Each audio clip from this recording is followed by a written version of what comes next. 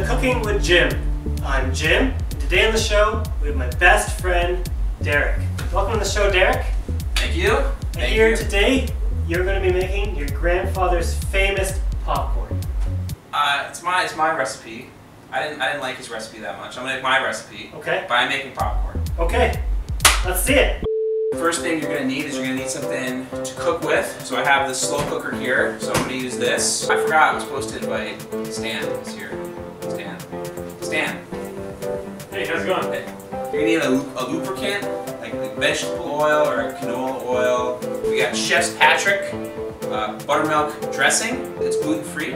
Great, because I'm allergic to gluten. And then you're gonna get some spices. You're gonna want some garlic. And you're gonna want some rosemary, a little flavor of India. Taste from the East. Cumin, of course. Here's cumin. Red pepper, naturally. You're gonna want some cilantro. You got no cilantro? I don't have any cilantro. Maybe some celery salt. We'll try that instead. Oh, and of course you're gonna need your popcorn kernels. So I recommend you use Anderson's popcorn kernels you find at the grocery store. These are Strudel's popcorn kernels. It's a German corn. This is not gonna be that good. You're gonna want Anderson's.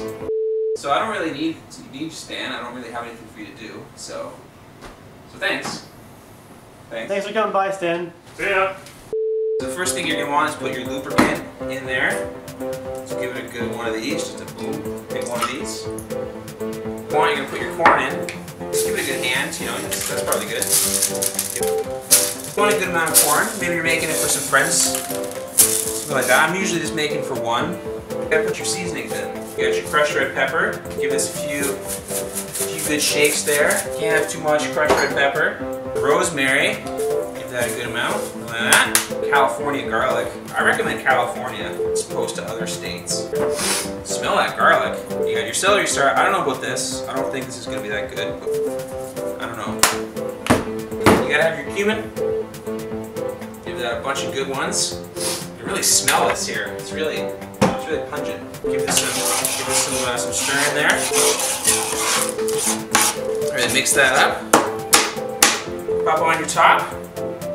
Set this for about half hour, and then once you hear it popping, you know you got corn.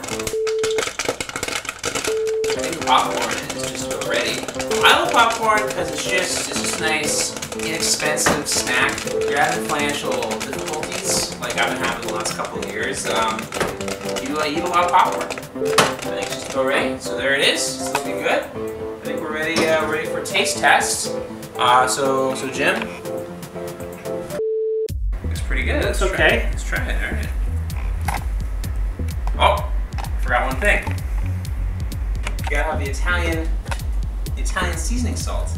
Put that back in there. And get a little bit, you know, a little bit. All right. Give it a taste.